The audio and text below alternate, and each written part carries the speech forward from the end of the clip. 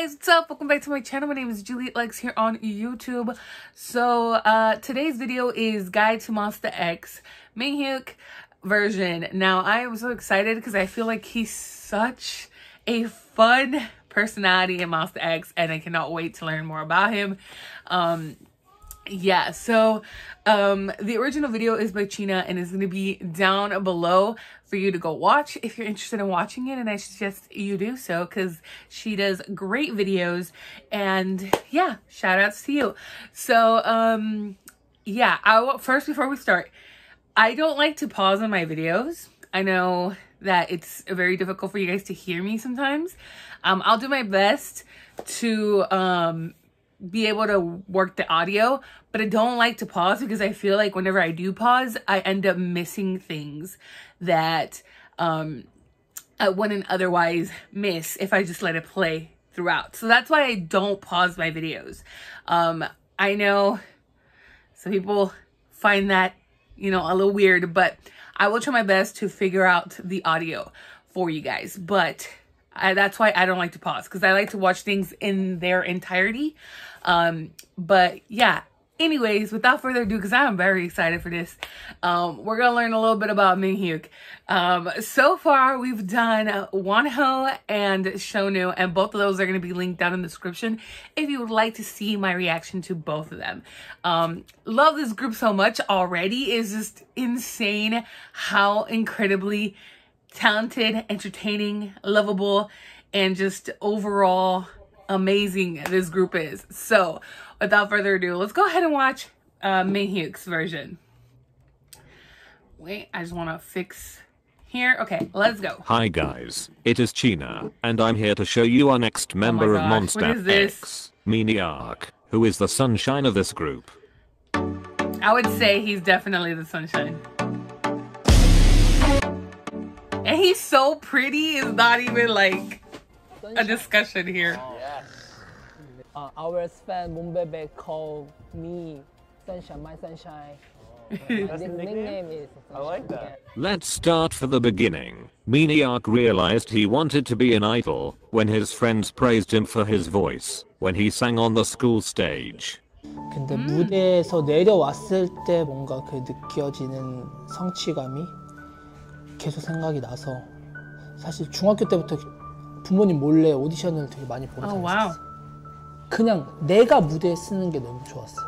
그냥 무대에서 있는 게. Yeah, being on stage is a different type of high. That before Starship, he was the trainee from other agencies. He joined Starship 5 months before recording No Mercy. 그랬고 깨지고 이랬는데도 계속 도전하게 된 거는 노래가 좋았고, 그리고 그만한 거 감정을 느껴본 적이 없고, 제가 꼭 하고 싶은 거고, 죽기 전에 무조건 데뷔를 한 번이라도 내가 해보고 죽어야겠다. 약간 이런 마인드인 것 같아요. Minhyuk has a lot of pre-debut videos from his academy, DEF Music Academy, where he had lessons of singing, dance, breathing techniques, etc.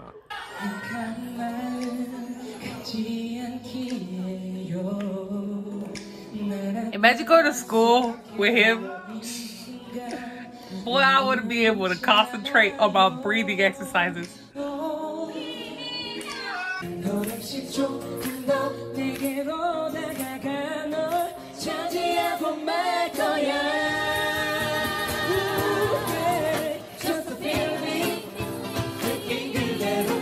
Yes, such also, a sweet there is a video voice of him dancing and singing Gangnam Style, and Juhan thinks that is really embarrassing. In No Mercy, Minhyuk was the last member to be announced. 민혁 군 축하합니다. Wow.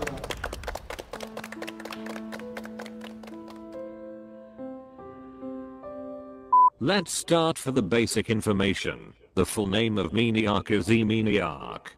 Minhyuk was born on 3rd November 1993 in Gwangju, South Korea. Minhyuk is known for being the mood maker of the group. He has a strong personality, is very bright and happy. Yeah, I would say he's very bright. And his voice when he sings is very bright as well. Monsta 클렌징. 네, 그러니까 두 명이서 뭐 찍은 유닛 버전이 있고. 또 각자 한 장씩 저렇게 스페셜 포토카드도 있고. 네네네. 그래도 쉴 때는 조용하겠지 뭔가 이런 생각이 있을 수도 있다 생각하는데 정말 신기한 게 계속 할 테니까 Continuously hyper. 다 피곤해. 막 피곤해서 막 다 축 처져 있을 때도 피곤한 상태로 할 테잖아. 이게 난 진짜 신기하더라고. He always makes happy his members with funny things.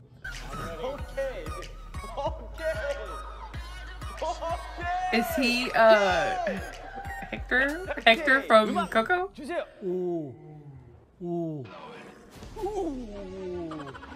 Oh my god.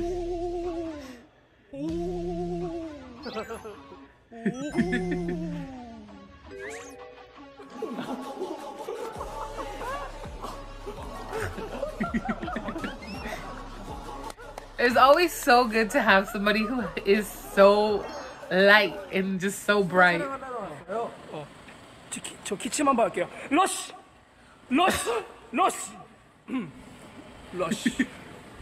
저는 The 기침만 rest of like, yeah, that's subtle. 러쉬. 우리 앨범명 러쉬. 아이고. What time is it now in LA? How weather outside? Come on. Nice weather outside. It's sunny. It's raining. No rain. And always gives his best to entertain any audience. 양질의 모습을 보여줬다. 야, 포스에서. 자, 민혁 그 정어를 영어로 하면 얘기해. 민혁 그 정어를 영어로 하면 얘기해. Sweet and powerful performance. Each different. 양질. 발음도 양질도 양질. Quality. Yeah. Shape. Show.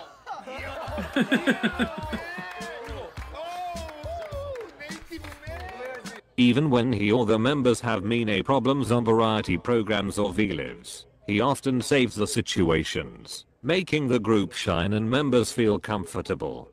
영국 발음을 한번 부탁드릴게요. 영국 발음이요? 갔다 왔잖아요.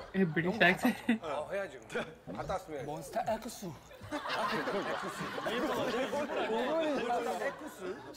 영국 계시나요, IMC? Monsta X is a chameleon and they got everything. Wow, I am's British accent is really good. 일로 와봐. 보여줄게.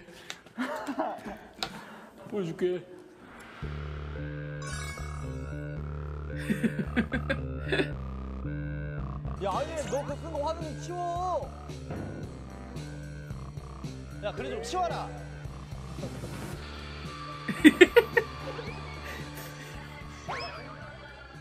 아, 민혁이가 잘 따라하네. 그럼 그거를 어떤 느낌인 곡이죠?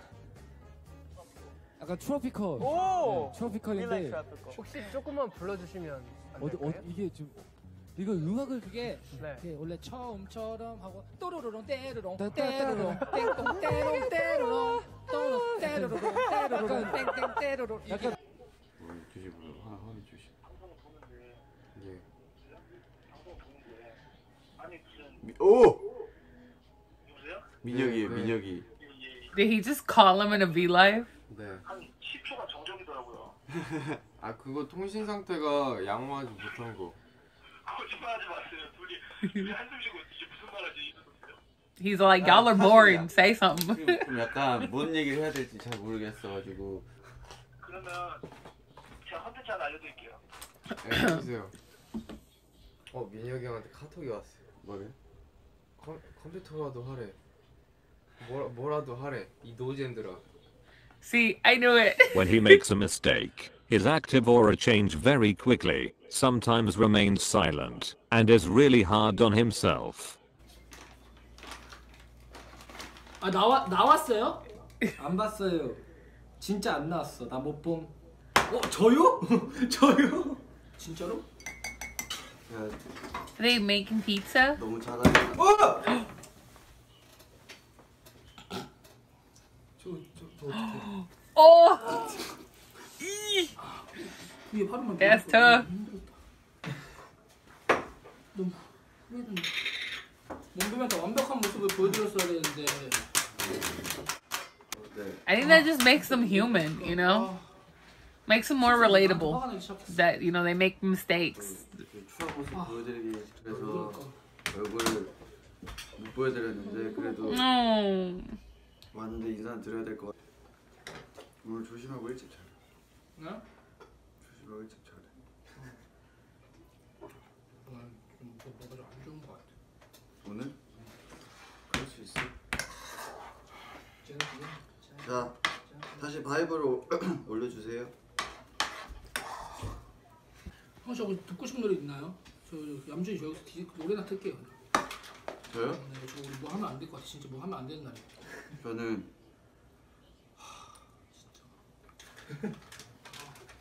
원모 찬스 널 생각해요. You know, they work so much. Mistakes happen. No. 바이브가 이렇게 하시나 봐요. 네. 아, 힘내세요. 괜찮습니다. 저는 잠시 리허설이었을 뿐이 근데 유리창이 와장창. Window crash. 원래 저 이렇게 고장 잘 안 되거든요. I don't usually break things. It's okay. 유리 깼어요. 큰일 났어요.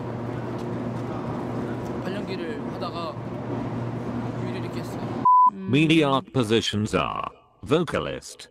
Unfortunately, Minhyuk is one of those members who don't have many lines in their songs, so this hard to find videos where his voice is appreciate. See how light and breathy his voice is?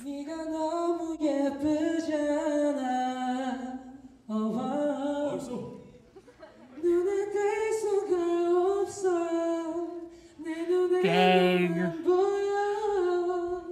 I get why they don't use his voice a lot, because it's so light and breathy and just very there's just not enough words to describe how beautiful his voice is.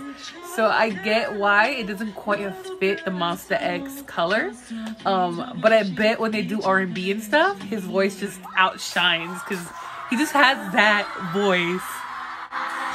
I'm fangirling. I love his voice.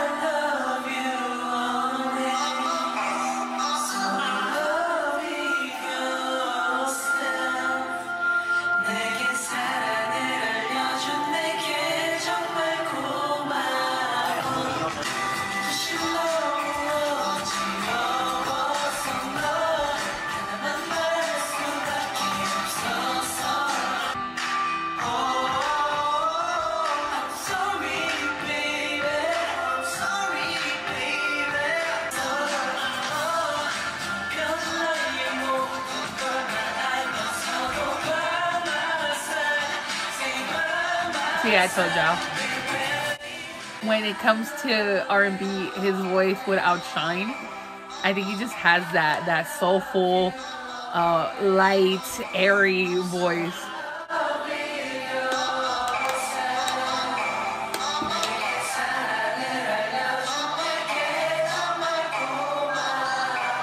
He's like a ballad singer. That's what I was gonna say.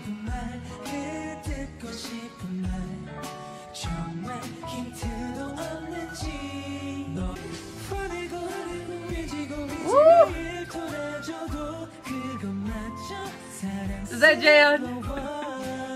Oh shit, hold up. I gotta see that. Whatever stage that was. With Jin Young and Jaehyun and the other guy. I didn't know who he was.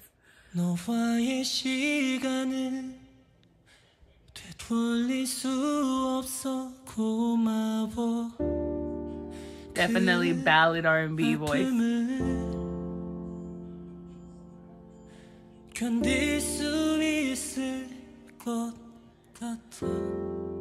Wow. 어떤 식으로 표현을 해야 내게 좋은 사람으로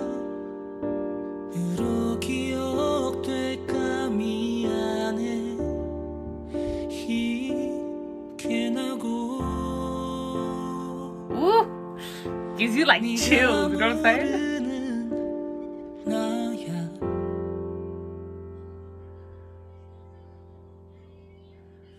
그래 울지는 말자 아프겠지만 그래 그러자. He's that vocalist that you just want to hear, like when you're just about to go to sleep, you just turn on his music and you just, you know, relax. He has that voice.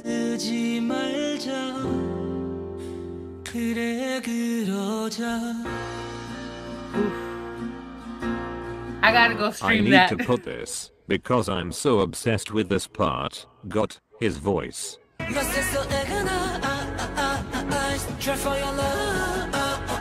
Woo! I love you all day. I love you always.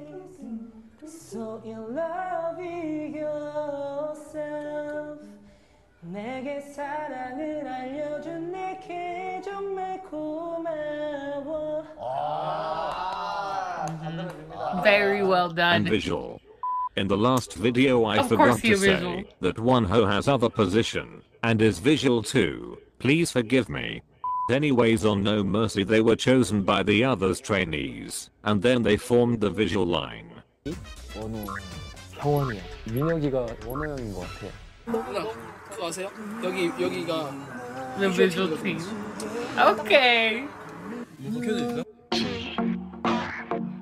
I would definitely say he is a visual. I mean, they all are, but he is breathtaking. He's beautiful.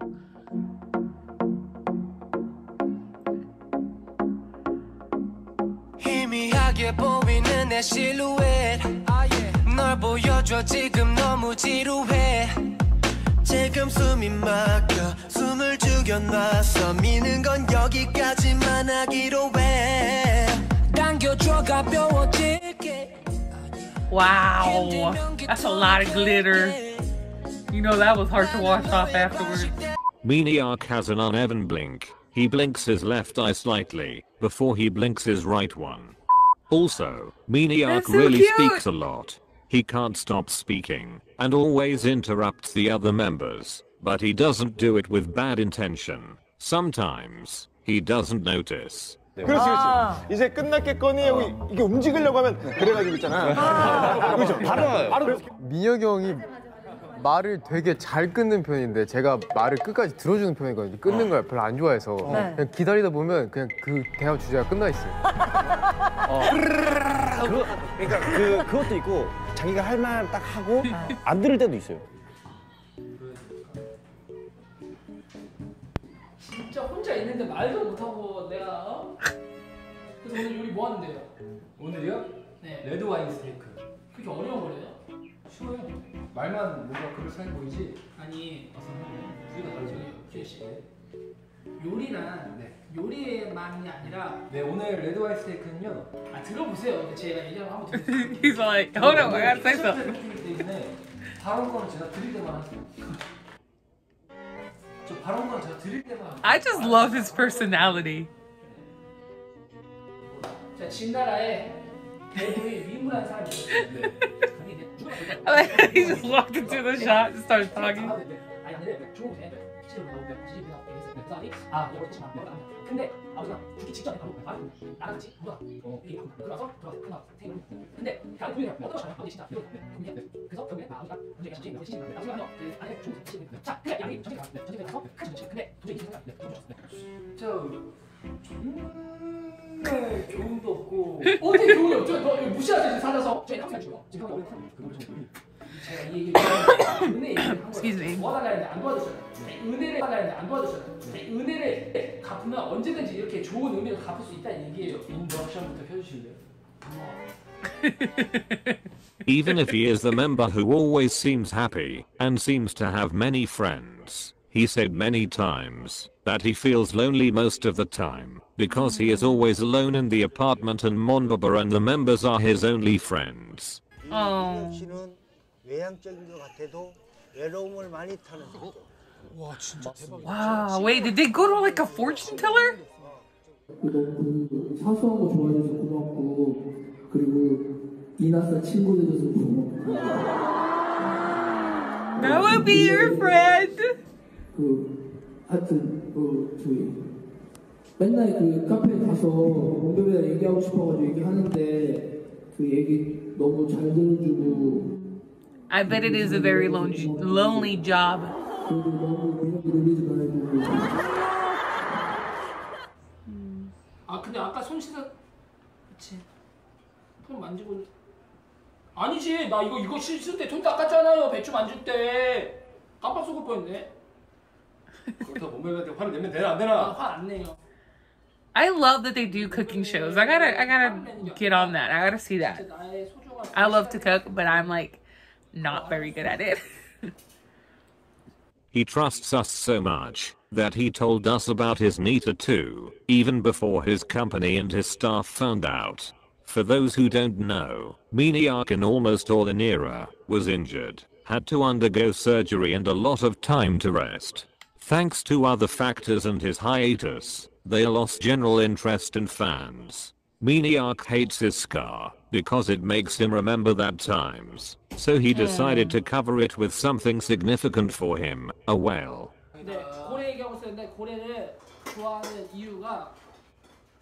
He has a whale tattoo on his knee. That's fucking dope.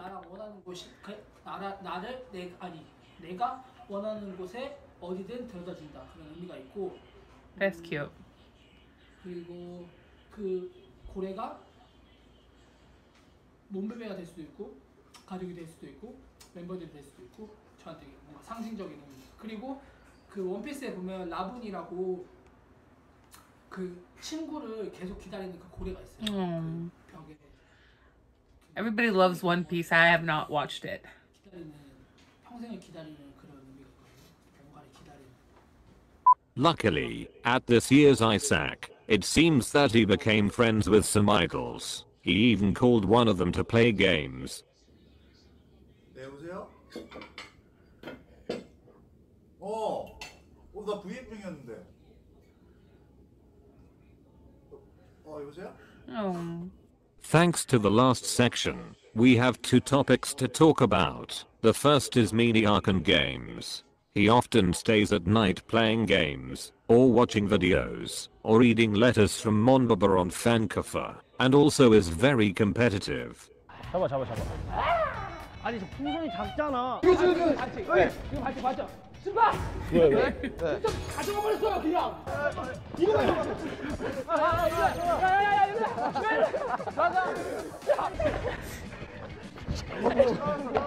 They gotta pop each other's balloons.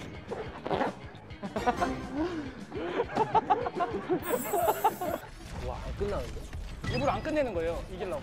빨초파 파초팔. 오케이 준비했어. 세원 민영아 정신 차려. 야야. 민영이 빨라. 이민혁 빨라. They seem like they're a very competitive bunch. And the other is Minhyuk Isaac 2016, when he scored 3 times 10 points in archery. 좋습니다. 자세가 정말 정말 저 자세는 팬이에요. 맞아 있다고 하거든요. 오른쪽 손을 너무 감아서 맞아요. 한 번 실수가 나겠죠. 한 번 실수했는데도 7점이 나. Also Monsta X wins the golden medal and made a record, but 17 broke this record this year. After this achievement, he started to like archery and bowling. 호쾌하게. 자, 좋아요. 가운데 좋아요. Wow. Minhyuk formed part of the Savage line. 나는 몬스타 X 멤버 누구에게 땡땡땡땡땡 거짓말을 한 적 있다. 거짓말을 한 적 있다. IM 몇 개 잘생겼다고.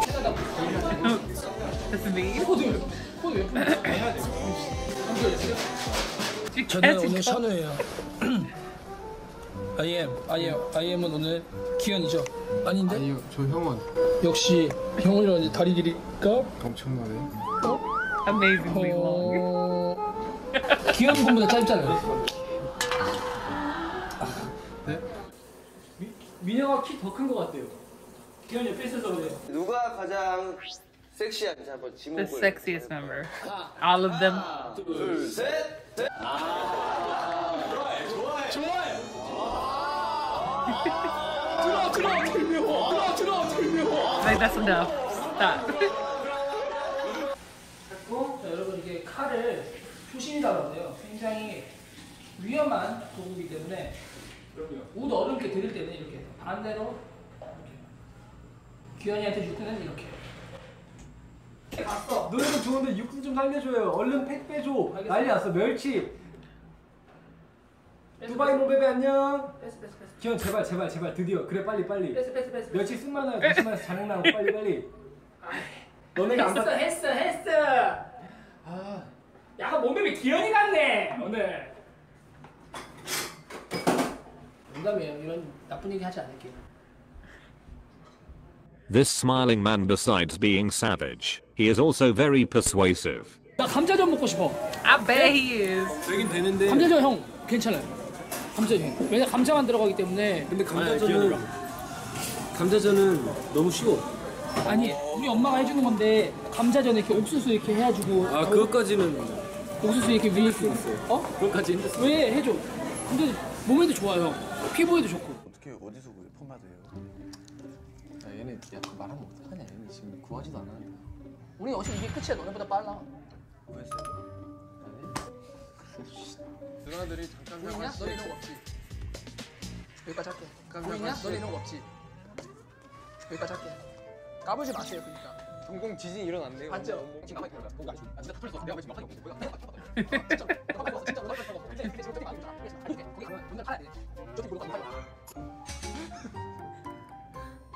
대박이지. 그래서 얘가 역판을 팔고 온 거야. 몸판은 이제. 너 구도 있어? 그래 이거 갖고 있어야 돼. 그래서 갖고 있어야 되는 거야. 그러니까 자기 고유 물건을 파는 거야. 나는 고유 물건이 없는데. 야나 신문 어디 갔냐? 그럼 못 사. 나 신문 어디다 묶어? 그럼 못 사. 아니 근데 야 안 찾아서 하잖아? 절대 안 돼. 찾아오세요.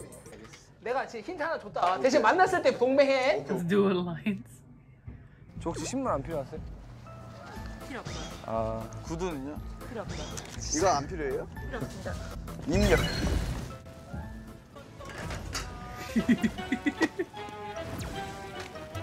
He can't be fooled. Now, the two teams form an alliance, where the team of Kihyun and Hyungwon have an advantage, that Minhyuk and Changkyun needs to win. At the end, Changkyun tried to betray Minhyuk and escape with the other team, but this happened. 빨리 가. 빨리 가서. 가봐. 도망가지 않았어? 아 그래? 가방 어딨어? 나 여기. 내가 메고 있을게. 왜? 형 그 수정 먼저 받아. 갈 거예요. 자기야.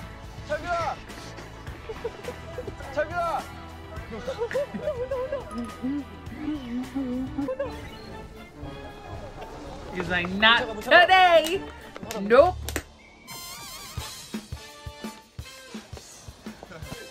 넌 나를 버리네? 그냥 다 같이 가면 안 돼 이렇게? 아니 왜냐면 우리가 널 버릴 생각이 아니었거든? 근데 너는 배신을 때리려 했잖아. 난 넌 배신 때리려고 한 생각은 없어. 근데 창균아, 난 이미 너가 그럴 거를 예상을 하고 돈을 따로 숨겼어 다. He's hecka smart. 안 믿었다는 거네 형은. 야 얘가 He's 진짜. like, nah. Minhyuk loves cucumber with his life. If you hate cucumber, if you like cucumber, I hate you. 올해 입고 민혁아 선물이 있어. 선물. 우와. 짜잔. 민혁이 선물. 널 위해서. 이거 진짜 먹는 거야? 절임? 이리 오세요.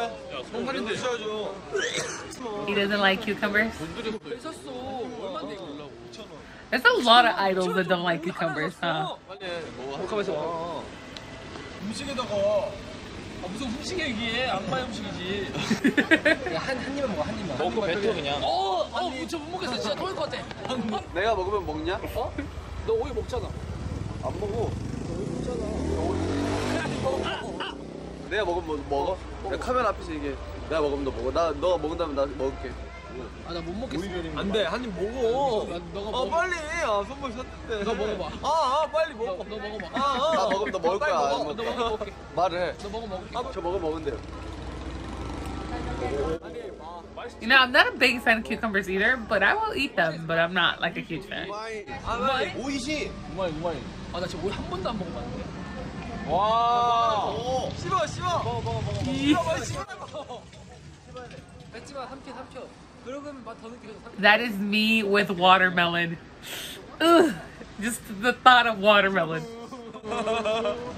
민혁 씨 폰 케이스가 굉장히 매력적이신데 무슨 뜻인가요? 오이가 정말 싫어. Hey, cucumbers. 팬분이 선물해 주셔서 제가 오이 싫어하는 거 오이 넣어. That's all for today. Please show your love to our sunshine. The next member is Kihyun. So subscribe to more videos. Kihyun! Stan Monsta X. Peace. The vocal monster that is Kihyun. Yo. Alright, so I've been recording for about 30-something minutes now. Minhyuk is everything I thought he would be. He is just amazing sunshine. I can't say enough about Minhyuk. Just he does not disappoint. Just gonna say that. The next one is Kihyun, and like I said, the vocal monster that is Kihyun. Kihyun is one of the best vocalists in K-pop. Nay, one of the best vocalists, period. His voice is so strong, and just I'm excited to see what his people outside. I don't know if I ever said this, but I have some neighbors who I just want to beat the shit out of. I do not like my neighbors. But anyways, back to Kihyun. Kihyun, I am excited to learn a little bit more about him because I don't really know a lot other than he is very mature and just, like I said, a vocal monster. So yeah. Thank you so much for watching and for commenting on my previous videos. You guys have been amazing. Super happy that I'm finally going through these guides and learning about Monsta X and their members, because I don't know a lot about them, but I love them. So I'm so happy just to learn, and you guys have been so helpful. And yeah, like I said, the original video will be linked down below if you'd like to go watch that on your own time, which I suggest to do so. And my Shonu and Wonho reactions are going to be linked down below as well. Yeah, guys, thank you so much for watching. I really appreciate it. You guys have been amazing. I can't say enough things about Mom Babies, and you guys' fandom is just so awesome, and just I love you guys so much. Yeah, until next time, Kihyun is next, so bye.